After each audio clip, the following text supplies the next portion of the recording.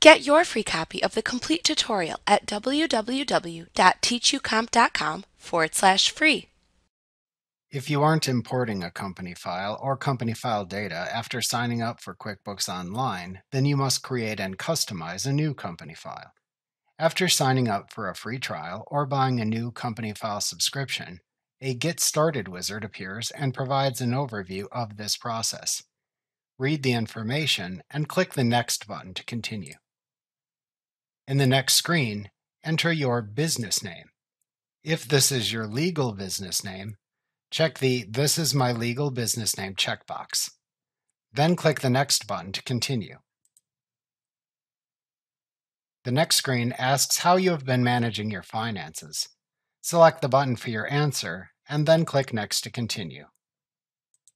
If you want to import data from QuickBooks Desktop or Sage 50 or Peachtree, then follow the instructions shown on screen to learn how to find up-to-date instructions about importing company data from your version of QuickBooks Desktop or Sage 50 or Peachtree.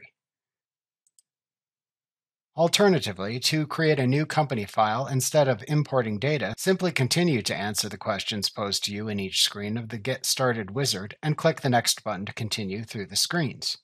You can also click the Back button if needed to go back and change answers. Many screens also have a skip link that you can click to skip optional steps if desired.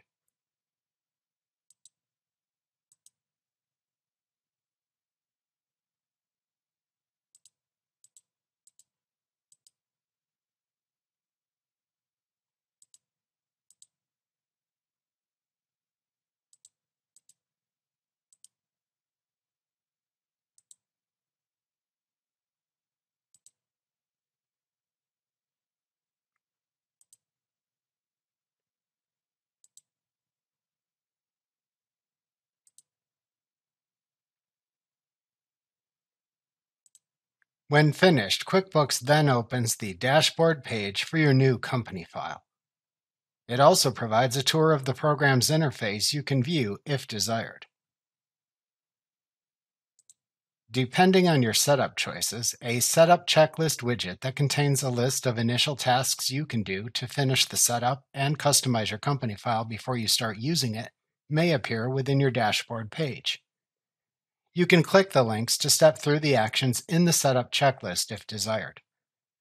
To minimize the setup checklist if shown, click the triple dot button in its upper right corner and then select the Minimize Checklist command. To show the setup checklist if minimized, click the triple dot button in its upper right corner and then select the Show Checklist command. Like what you see? Pick up your free copy of the complete tutorial at www.teachucomp.com/free.